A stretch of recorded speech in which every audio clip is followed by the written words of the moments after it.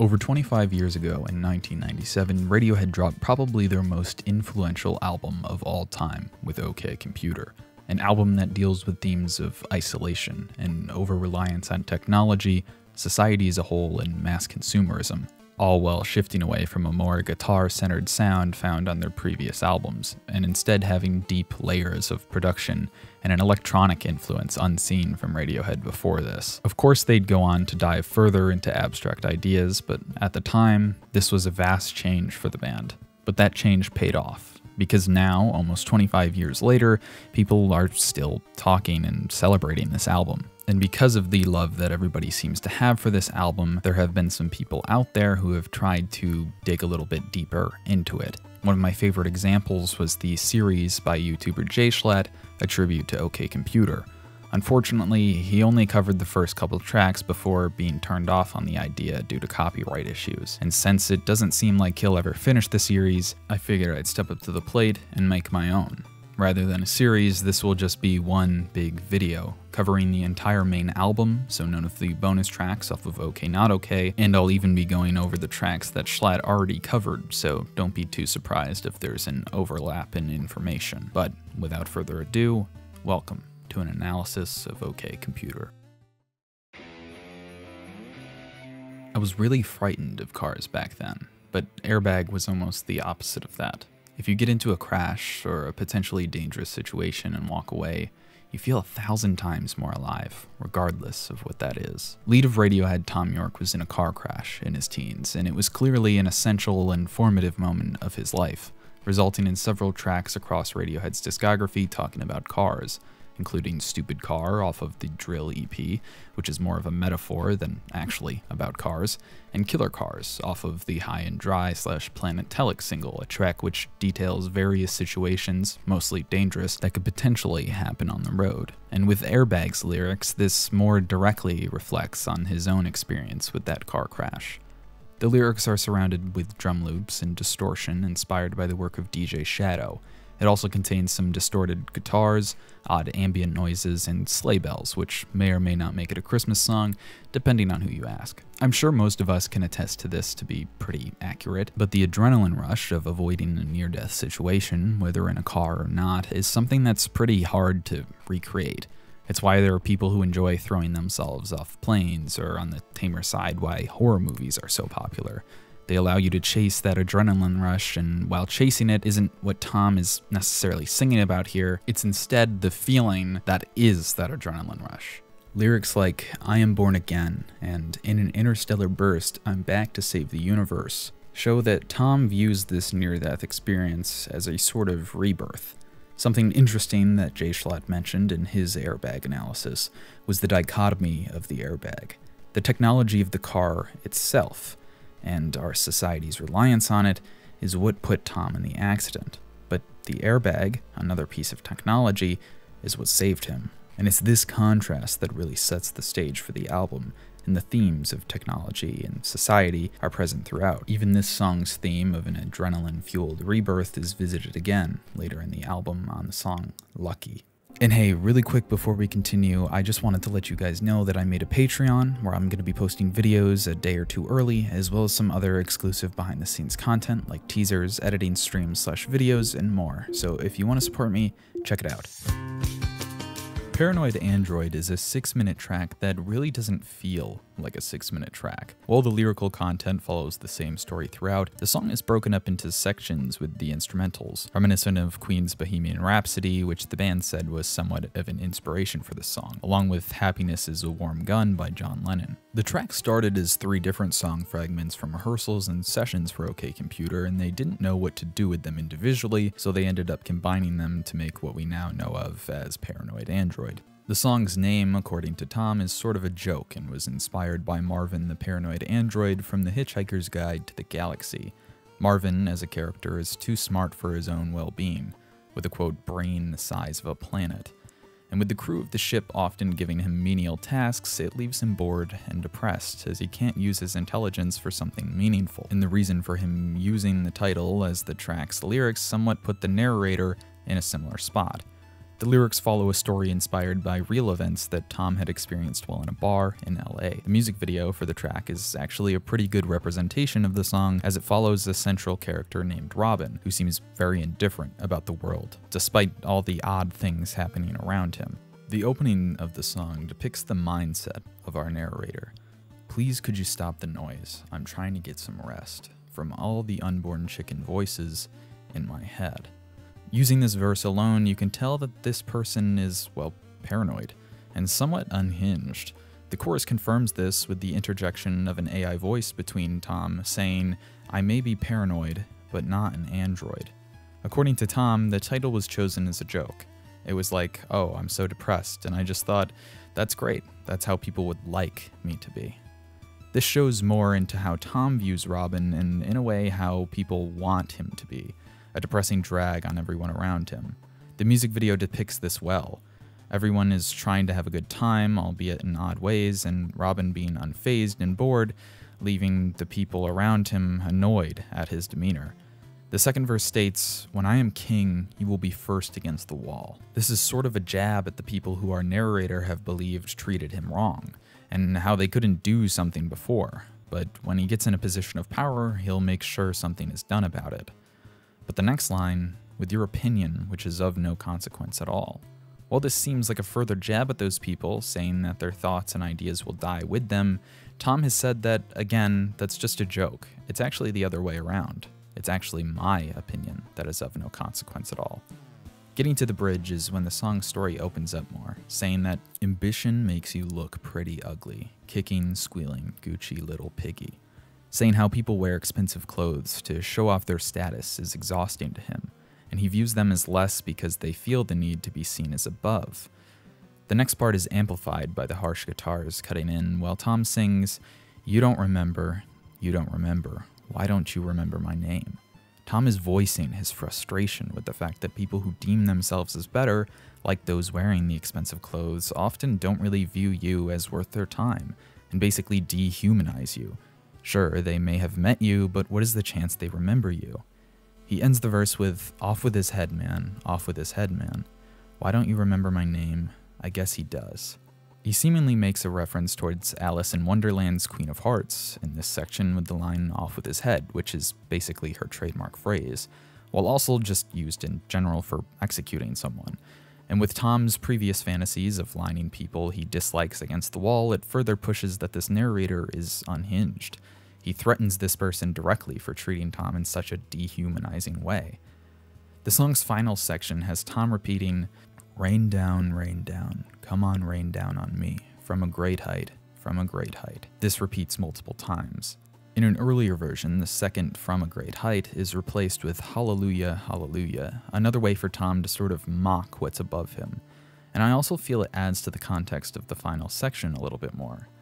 That's it, sir, you're leaving. The crackle of pigskin, the dust and the screaming, the yuppies networking, the panic, the vomit. It goes back to the bar's setting as presumably he's being kicked out, as he makes callbacks to the things happening. The crackle of pigskin calls to the Gucci piggies, the screaming is to the violence he encounters, the networking calls to those mindless idiots only caring about how to advance their careers, and the panic and vomit is more violence. This is before he sings, God loves his children, God loves his children. Yeah. It's a sarcastic way to end the song, and with how the narrator perceives himself as an outsider, like an android around everyone else, would he even be considered one of God's children? In an earlier version, he goes as far to sing, God loves his children, that's why he kills them. Yeah. Giving it still that sarcastic flair, but instead insisting that rather than himself being left out, he's saying if he loves them so much, why does he kill them? After this final bar, the song breaks into chaos. Despite him being presumably out of the bar, the violence of it all is still happening, leaving you to wonder if there's anything you can even do about it. Throughout the whole song, he views himself as an outsider, as someone who couldn't fit in. And the next track is about coming to terms with that, and realizing he's maybe just like the rest of them. This track puts Tom in a boring town where nothing happens. But with a description as vague as his, this really could just be the world in general. Up above, aliens hover, making home movies for the folks back home. Of all these weird creatures who lock up their spirits, drill holes in themselves, and live for their secrets. Tom makes commentary on how people lock up their true selves and try to be something they're not just to fit in. How they drill holes in themselves, or how they damage their bodies for things like alcohol and drugs just to put up with that facade that they have to put on. And how all of them live their lives for their secrets, their true selves. They put up with doing the charade of fitting in just so that when the day is over, they can go home and do whatever it is that they truly want to. The chorus of the song has Tom singing, "They're all uptight, uptight." This is just Tom outright saying that these people are uptight, and how he doesn't think he is. He feels like an outsider, which is why the next part has Tom singing, "I wish that they'd swoop down in a country lane late at night when I'm driving. Take me aboard their beautiful ship, show me the world as I'd love to see it." Tom wants to see the world from above. He thinks he would have more in common with the aliens than other humans because he views himself as an outsider, like someone looking in, like how he described the aliens did earlier. "I'd tell all my friends, but they'd never believe me. They think that I'd finally lost it completely. I'd show them the stars and the meaning of life. They'd shut me away, but I'd be all right." These lines portray Tom in somewhat of a hypocritical light. While he finds this potentially life-changing perspective, his friends shutting him down and Tom saying he'd be alright puts himself into the category of someone who locks up their spirit, which is why the final line of the song takes the chorus, but replacing "they're uptight" with "I'm just uptight." He's realized that maybe he is more like others than he thought. As his crazy ideas, he locks up too, just to blend in. Probably the most depressing sounding song on the album, this track was written for the 1996 film Romeo and Juliet, so the story closely resembles the lyrics. But the way Radiohead was able to take a story I'm sure many of us have heard plenty of times before and make it possibly darker than any other telling of it is really something. The story of Romeo and Juliet, if you aren't familiar, follows two teenagers who fall in love despite their families basically hating each other. Juliet's father arranges a marriage for her, and to avoid it, she takes some kind of drug to appear dead. When Romeo finds her, unaware she isn't actually dead, he takes his own life, and when she awakens, seeing he's dead, takes her own. This tragedy leads the families to call a truce and forget their feud. After only seeing a 10-minute snippet of the film, Radiohead agreed to make a song for the movie. However, they didn't want this song to be included in the soundtrack because they wanted it to be in their coming album.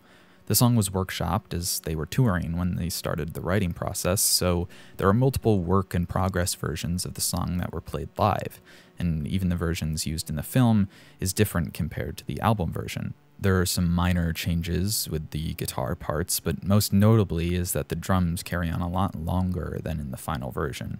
In an interview, Thom Yorke stated, he saw the Frank Zeffirelli version when he was 13 and cried his eyes out, because he couldn't understand why, the morning after they shagged, they didn't just run away.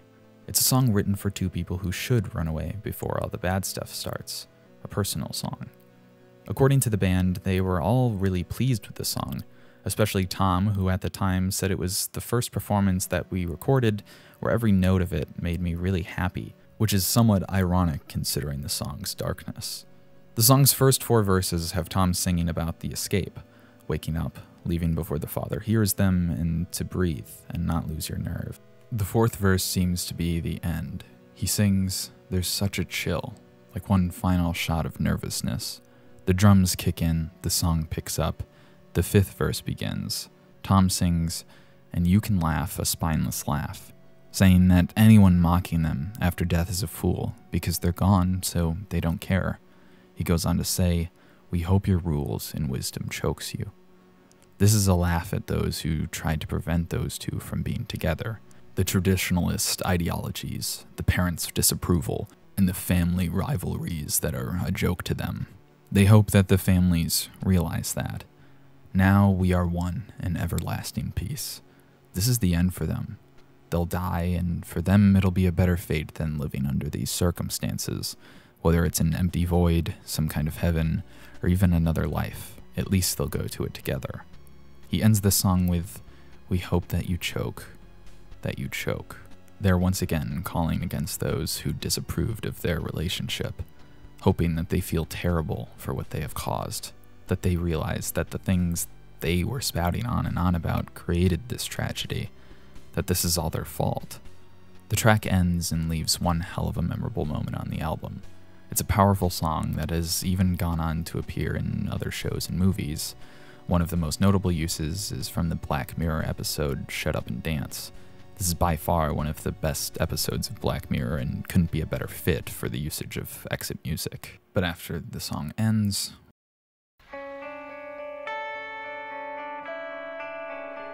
sentimentality is being emotional for the sake of it. We're bombarded with sentiment, people emoting. That's the letdown. Feeling every emotion is fake, or rather every emotion is on the same plane, whether it's a car advert or a pop song. One of the most depressing tracks on the album is Let Down. The track was apparently recorded at 3 a.m. in the ballroom at the St. Catherine's Court in Bath, Somerset, England. But it made its debut long before that, during a tour in which they played it multiple times. Its first appearance in November of 1995, the instrumental arrangements are quite different, but the lyrics remain mostly the same. In some early versions, the guitar arpeggios that play at the end of the studio version actually start the song off. Around the middle of the song, it begins to sound like the studio version, but still has some slight differences. For the most part, these early versions of the songs sounded very similar to each other, rather than what the studio version ended up sounding like. They had played around with the song so much that it got to the point where Tom felt bored of it, which is why the studio version sounds different compared to all of the earlier versions.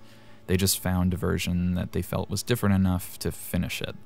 The lyrics of the track really focuses on its theme of being in a sort of transitional period. Johnny said in an interview that Andy Warhol once said that he could enjoy his own boredom. Let Down is about that. It's about the transit zone feeling. You're in a space, you're collecting all these impressions, but it all seems so vacant. You don't have control over the earth anymore. You feel very distant from all these thousands of people that are also walking there. The first verse has Tom singing, "Transport, motorways, and tram lines, starting and then stopping, taking off and landing, the emptiest of feelings, disappointed people, clinging onto bottles. And when it comes, it's so disappointing." The track also has that fear of transportation that we explored on Airbag, that feeling of being stuck in a moving metal box. However, in this track, I think using that fear of being stuck isn't so much about the transportation itself, but rather just being trapped in a bad position. This track has an interesting metaphor throughout the song, with Tom comparing himself to a bug.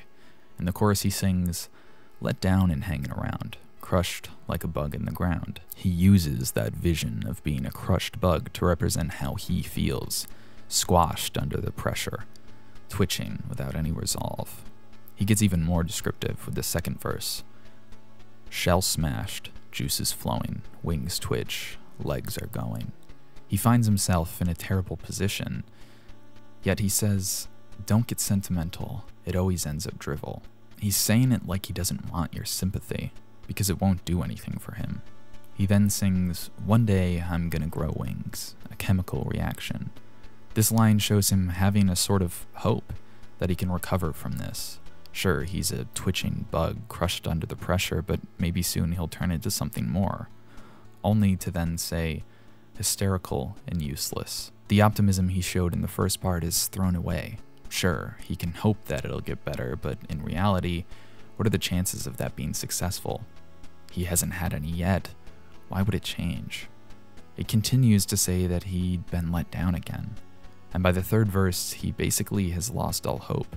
Approaching the end of the song, he intertwines the lyrics of the chorus with the start of the third verse, repeating the idea that optimism won't do anything for him.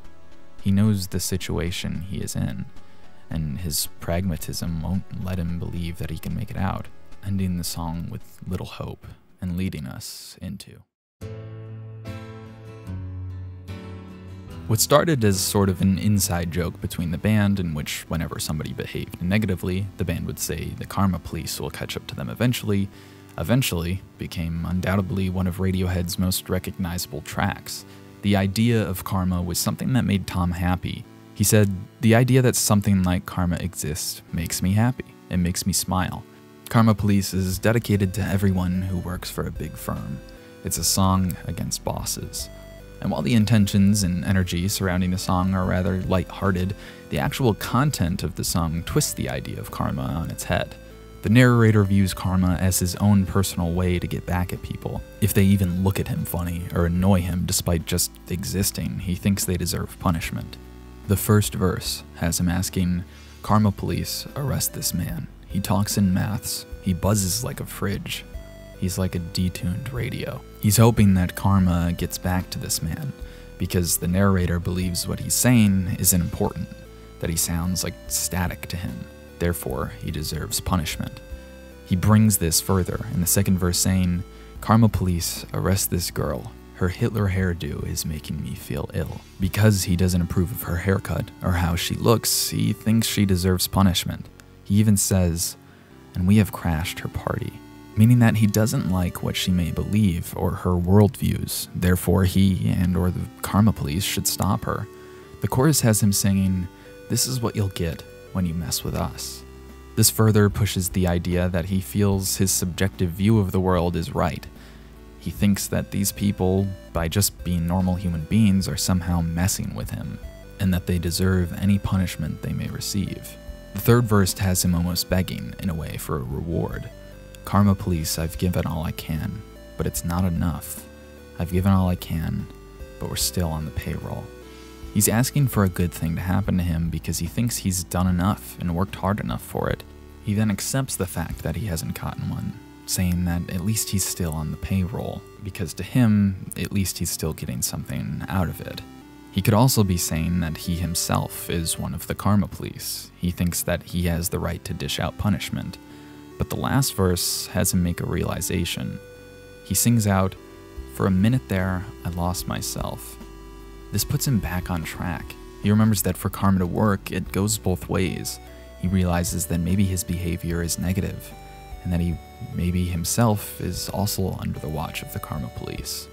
He could also just realize that his way is wrong, and his views of karma isn't the right way to go about it.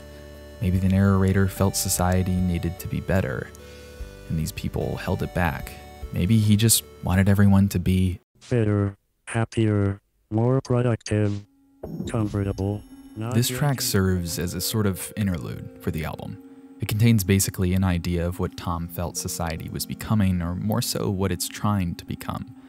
The lyrics list out what a more traditional view of the perfect life would be: a family, an office job, healthy habits like exercising and good foods, not drinking alcohol too much, a safe car, good sleep, nice to animals, staying in contact with friends, not being childish, and at peace. But about halfway through is when the lyrics start to show a darker undertone.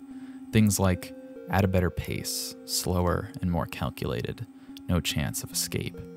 The society being painted is a dystopia, one that keeps us stuck in these conformative lives, all so that we can fit in. He then says, concerned but powerless, followed up by an empowered, informed member of society. Pragmatism, not idealism.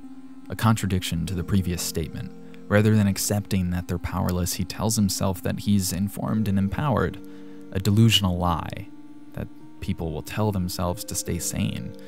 There's more general idealistic talk, and then a repeat of the opening lines, and fitter, healthier, and more productive. A pig in a cage on antibiotics.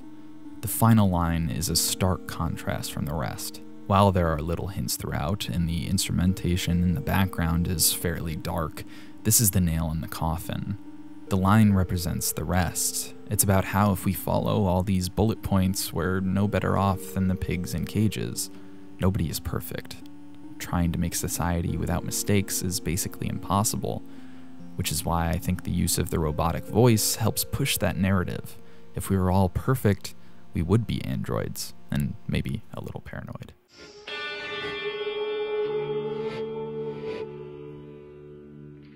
A pretty obvious politically charged song from the title to the lyrics, and while many considered it a standout track from their tour before OK Computer's release, the studio version rubbed some fans the wrong way, and ever since, the song has been considered one of the weakest tracks on the album.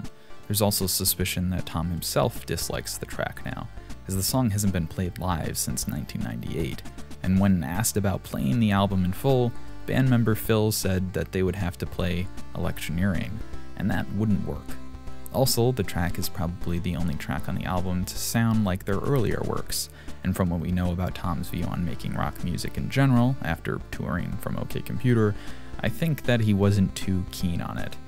Some also criticize the track as throwing off the flow of the album, which is a criticism I can get behind, but I think that it's a good pick-me-up after the last 4 songs and helps put a little energy into the second half of the album. Either way, the track's lyrics are pretty straightforward in what they're trying to accomplish, which is a jab at the political climate at the time, referencing things politicians will say to get elected. I will stop at nothing. Say the right things when electioneering. I trust I can rely on your vote. Often making promises that are never followed and instead using their power to instead push their own agendas, hence the chorus. When I go forwards, you go backwards, and somewhere we will meet, implying that the politicians assume what they're doing is what's right, and the public just doesn't understand. They're moving forward towards a better future, but assuming that the public is trying to regress as a society, and that they'll find some middle ground eventually. The second verse only continues ripping on politicians' ideas of doing the right thing. Riot shields, voodoo economics, your turn.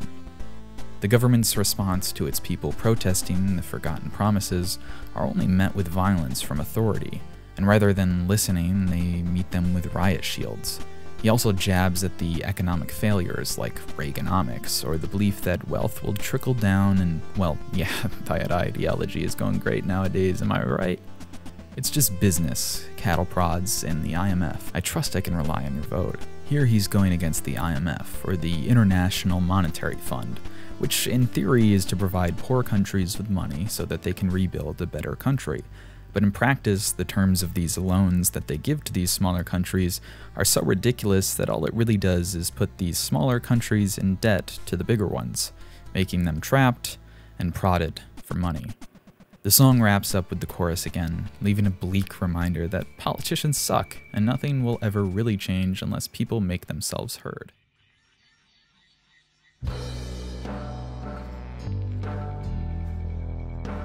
One of my favorite Radiohead tracks, period. Climbing Up the Walls is, well, kinda scary. In its first appearance in 1996, it was a little different, the first half sounding more acoustic. It would then be played multiple times live before its official appearance, changing both lyrics and instrumentals several times. It's a track entirely about paranoia, a theme that has already made its appearance in other places across the album, but here it's in full force. The track was inspired by a time when Tom had worked in a mental facility, and around that time the care in the community policy happened, in which those institutionalized for mental health issues who were being cared for in an institution were now to be cared for in their own homes, which terrified Tom and many others, as many of those institutionalized were there because they were possibly dangerous, letting people who could potentially become a danger to their towns free because it was cheaper. And at the time, mental health wasn't nearly as well thought about as it is nowadays. They assumed if you were depressed, you'd just get over it, or if you had something else, it wouldn't get any worse than it was. Even now, mental care is not where it should be, which makes whatever it was back then even more terrifying. As for the song, the instrumentals and lyrics just further add to this creepy feeling. I'm a sucker for dark and horror-esque music, which is probably why I love this song so much. It also seems like an early blueprint for the kind of sounds that we'd get on Kid A and Amnesiac, with its dissonant strings, distorted vocals, and fever dream-like lyrics. They kick the song off with fleeting voices and white noise created by loads of violins, before a very prominent drumline kicks in, and Tom joins in singing, "I am the key to the lock in your house that keeps your toys in the basement." Assuming the narrator is the paranoia itself, The lyrics basically reflect those small moments we get of something not being quite right, of us being extra careful just in case. Things like wondering if you locked the door before you left, or when you're going to sleep, or what about those toys from your childhood that you may have held on to? They hold memories and sentiments that others may not know about, but what if those things got out? And if you get too far inside, you'll only see my reflection. The idea of venturing into the dark basement and confronting your own past or secrets, when in reality you are the result of those secrets. The person you are and have become is because of the paranoia you've held on to in your life. It's always best with the covers up. I am the pick in the ice. Do not cry out or hit the alarm. You know we're friends till we die. The childish ideology that hiding under your blankets will save you, met with the idea of being stuck on ice with a pick in it as it starts to crack, and then the idea that you can't get help for it, and that it will follow you your whole life. And that is continued in the chorus. And either way you turn, I'll be there. Open up your skull, I'll be there, climbing up the walls. No matter what you do, your fear and paranoia will always be there. And even when it's not on your mind, it's trying to be. It's clawing and climbing from your subconscious to be front and center. It's always best when the light is off. It's always better on the outside. 15 blows to the back of your head, 15 blows to your mind.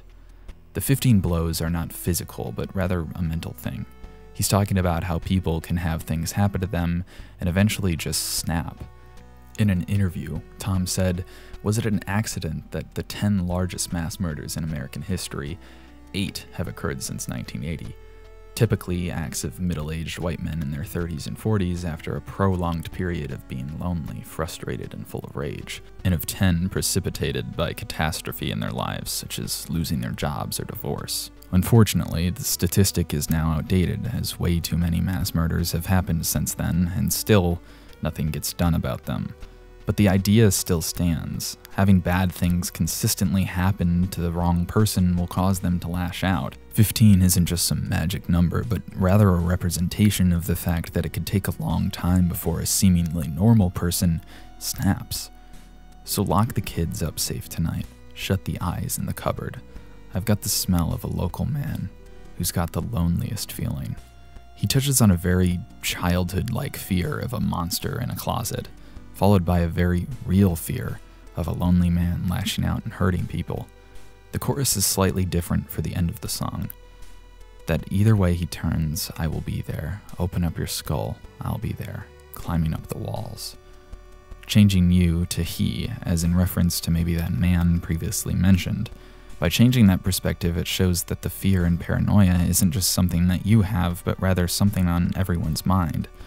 Tom lets out a scream, last heard at maybe like the MTV Beach House, and then the song fades out into the next track.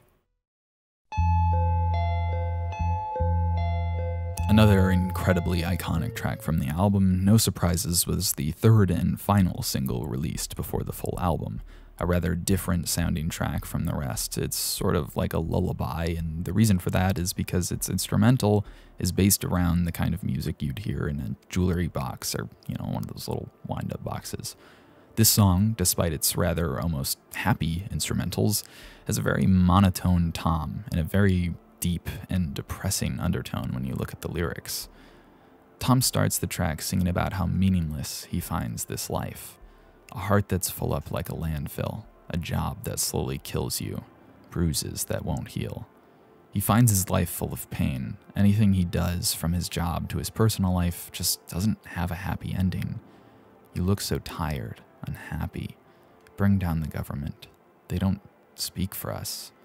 This line, on the surface, may just seem like a, hey, screw the government line, but with the context of the rest of the song, it would make more sense that it's about people telling him what might be wrong with him, and trying to fix it, when in reality they can't do anything for him.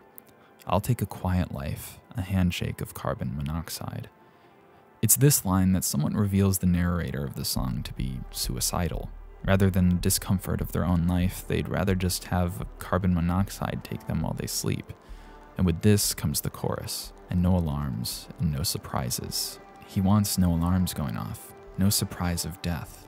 just a peaceful passing while he sleeps.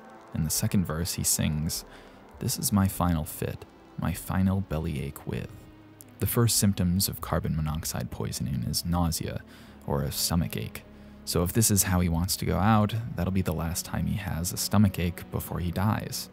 The song immediately goes back to the chorus, replacing the silent at the end with please. He's asking for this to be it for him. And with that, he goes to the third verse. Such a pretty house and such a pretty garden. It's a reflection of the stereotypical dream that many seek to achieve. It's the one that we talked about with Fitter Happier. He may be thinking of it as tempting, or viewing it as something he did achieve but didn't quite work out the way he intended. Reaching out at the end of the track, he repeats the chorus again with an interjection of, "Get me out of here." While this could be him pleading to leave his life, it could also be him regretting this decision. He could be realizing that maybe he doesn't want to die, and maybe he wants to keep going. Maybe he hasn't had that dream of a pretty house and pretty garden yet. Either way, the track fades out, leaving us questioning what really happened to him.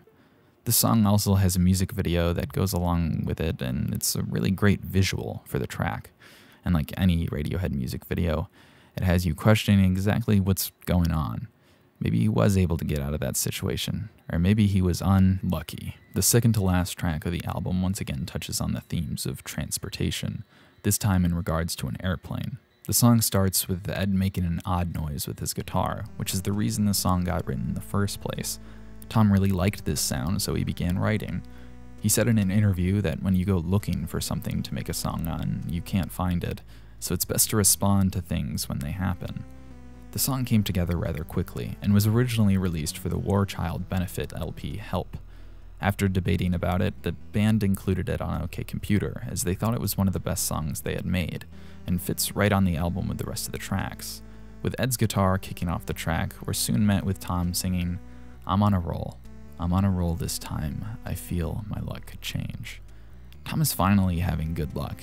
He feels like he's had a series of good events happen to him recently, but he has the feeling in the back of his mind that his luck could change and go south. He then sings about a person named Sarah, which has been a topic of debate as who this line is particularly about, but Tom has stated that Sarah is just a name that he likes, and he thought it would sound good in a song. Though it seems here that Sarah represents a person he cares for, with the chorus following after Tom sings, "Pull me out of the air crash, pull me out of the lake." It seems his luck did change. While he may not have actually been in an airplane crash, I think it's more a metaphor for a disaster. Something seriously bad did happen, and did change his luck. He then sings, "'Cause I'm your superhero, we are standing on the edge." Despite him considering himself a superhero most likely to Sarah, and since he can't help himself, he needs her to be his superhero, because if they help each other, they'll be alright, even if they're standing on the edge. The second verse has Tom singing about an important figure, calling out for him, but Tom says he doesn't have time. Before he again sings, "It's gonna be a glorious day," this time ending it with, "I feel my luck could change." Maybe now he feels it could change for the better, as he has been recently faced with a disaster, but unfortunately, the chorus comes again. He's once again asking for help, and the outro of the track has him sing, "We are standing on the edge."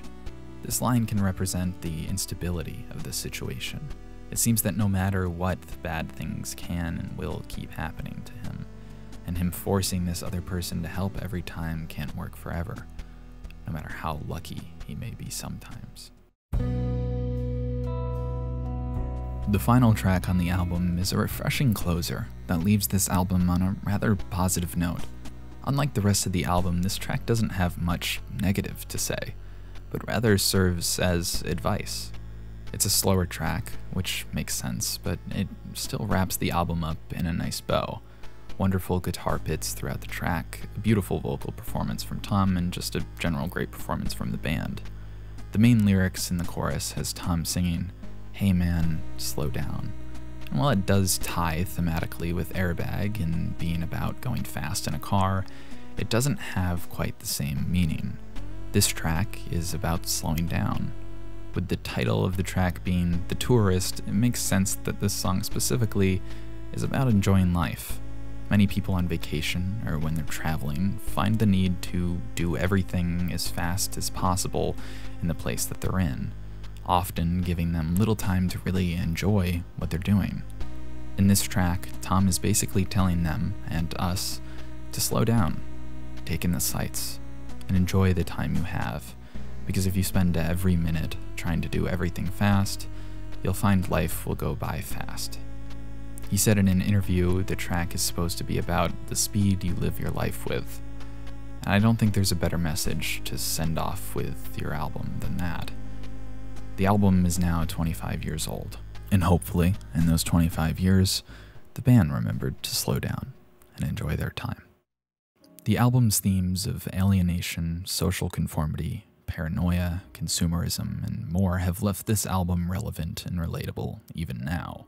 The album has consistently ranked among the best of all time by many sites and critics, and is one of the best of Radiohead's discography, and it's hard to argue against that. This album was really just the start for how creative the band would get. It showcases how talented they are, and how well they are able to work together and make something truly special. While I won't go in depth, I feel it would be inappropriate of me not to mention OK Not OK, the 20-year anniversary release of the album that included an extra 11 tracks onto the album, some old songs remastered, and some that we have heard played live over the years but have never officially been released, like Lift and Man of War. It also contains one of my favorite instrumental tracks from Radiohead and kind of ever period, Meeting in the Aisle. I don't know why I love it so much, but it's great. The album had such an impact on the music scene at the time that many bands had already begun to start making music that tried to sound like OK Computer. Most of them did just feel like cheap copies, and it was because of this sudden oversaturation and many other feelings between the band members that the band decided to change it up severely with their follow-up record, Kid A, which I have already covered, so check that out if you'd like. I hope I was able to do justice of the series that jschlatt originally started, but for now, this has been Stemp. Thank you for watching, and this concludes an analysis of OK Computer.